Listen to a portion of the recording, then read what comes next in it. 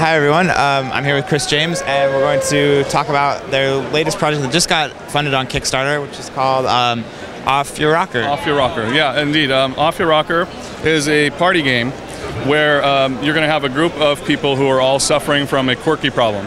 And that could be something like they all think they're aliens, or they all think they're in love with a psychiatrist, right? So one player is a psychiatrist who leaves the room, who is not going to know what's going on. Those players choose a quirk. The rest of the players do. And when the psychiatrist returns, he's going to ask random questions like, what did you do today? What's your favorite food? Those types of questions. And each of those players gets to improvise an answer to those questions in such a way that the psychiatrist can't guess it, but all the other players know what's going on. So they're in on this inside joke, essentially.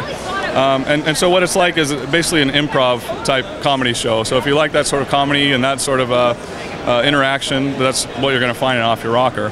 So if the psychiatrist guesses within 3 minutes, he's going to get a point.